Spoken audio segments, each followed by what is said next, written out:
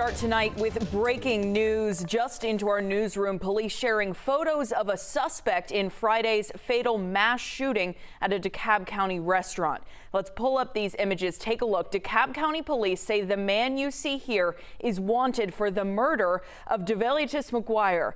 The shooting happened at Fletcher's on Candler Road. That's over in the South DeKalb Mall. In addition to that man killed, 3 other men were shot and wounded. Investigators say it all started over a dispute over a female. DeKalb Police describing the suspect as being between 30 and 40 years old with a bald head, possible facial hair on his chin. If you recognize him or have any information, please call DeKalb County Police or Crime Stoppers at the numbers you see on your screen.